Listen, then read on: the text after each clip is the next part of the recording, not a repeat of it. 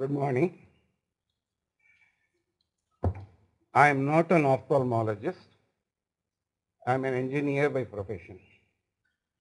I was 25 years with the Indian Railways, then opted to take voluntary retirement as Chief Mechanical Engineer of Southeastern Railway. Then I worked for 5 years in the corporate sector as Vice President, Chief Executive, Deputy Managing Director, etc.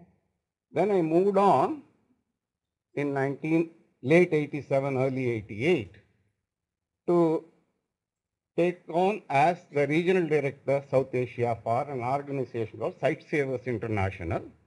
It used to be known as Royal Commonwealth Society for the Blind.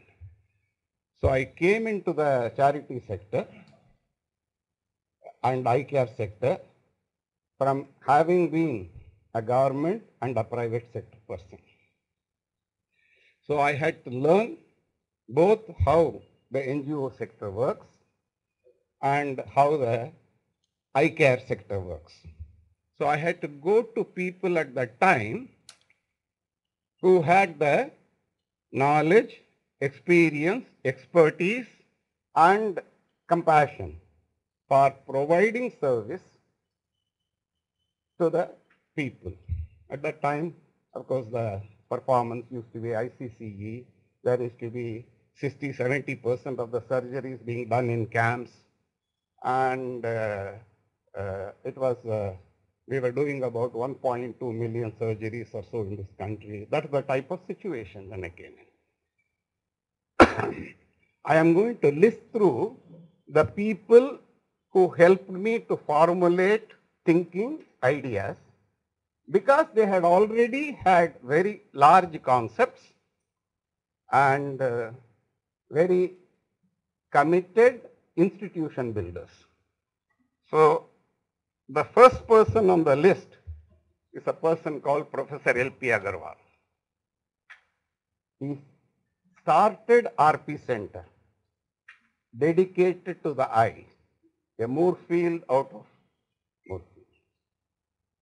India was the first country to have the National Program for Control of Blindness.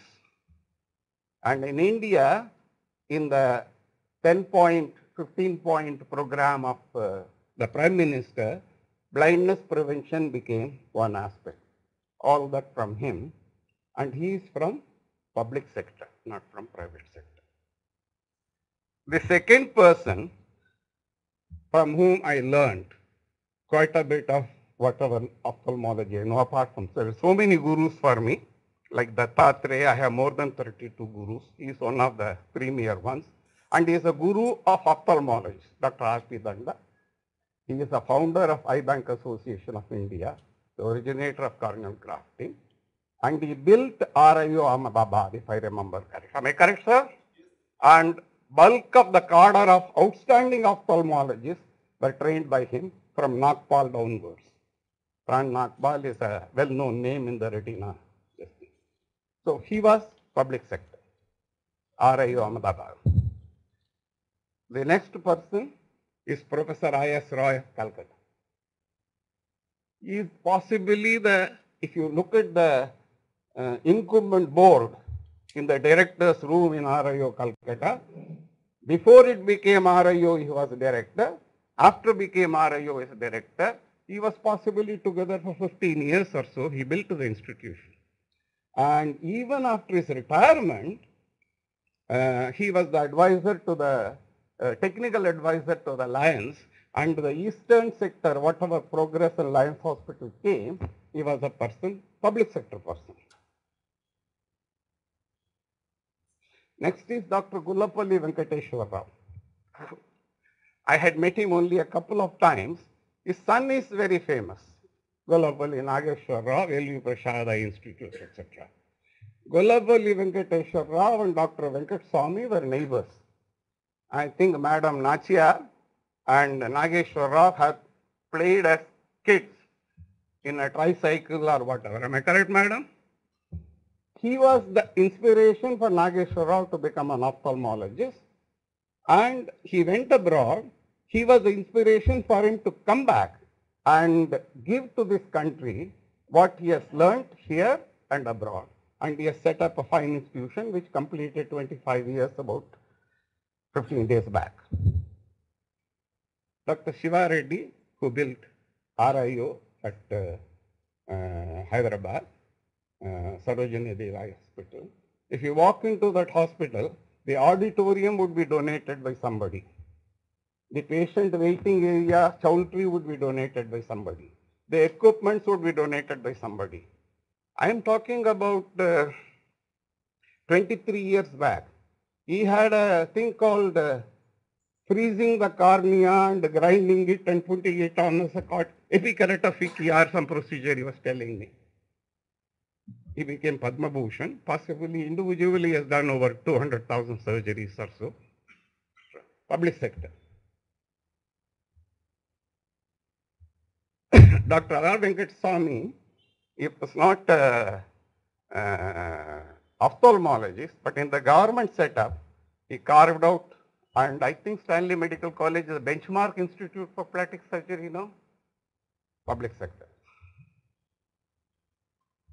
Dr. Sudarshan, though he is an NGO, he has worked in the Karnataka, Tamil Nadu border, Mysore area, in taking health care to the tribals and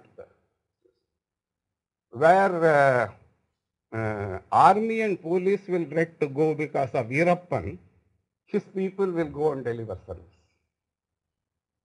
Collaborated with government. And of course, Dr. V, entire routing, he, Dr. Namperumal Swami and Nachya, they are from government. So, the entire gurus I have had, plus many more, were public sector government. And quite a lot of what you see as growth of ophthalmology or service delivery came from the government, starting from the National Program of Control of Blindness and the impetus which it gave. What is the basis? The right persons for the right job. You were all been in this workshop. You will find Saranya will be collecting from you the travel documents. You will find my friends organizing the mic or whatever, etc. You will find the same girls providing you the catering and etc. Identifying people, giving the job and letting them do it. So, we are in Madurai. Madurai is an ancient city. It used to have a thing called Tamil Sangam, where all literary work which were made has to be presented there and accepted. More than 2000 years back, there is a poet called Thiruvalluvar. When you go to Kanyakumari, you will possibly see a Gomatishwara size of a statue of him. He had written more than 2000 years back 7 words, 1 3/4, that's all. And it says, Idanai, Idanal, Ivan Mudikum, Endraind, Adanai, Avankan Vidal. This is the work, job specification, and this is the method, protocol, and this is the person who is trained and motivated and appointed to do it. Organize, analyze and organize that, and thereafter leave that job for that person to do. Don't slip behind him or breathe down his back. This is the wisdom he gave, which is applicable. I have with me Dr. Usha Kim, who will talk about organizing the structure, and Dr. Krishna Das about the value, culture, etc., which are to underline to deal with it. I'd like to just conclude with one thought. The secret of Aravind is Dr. V, but not this V, is this V. You understand? W-E. He always believed in a team. And getting the team, aligning the team, training the team, and letting them do the work.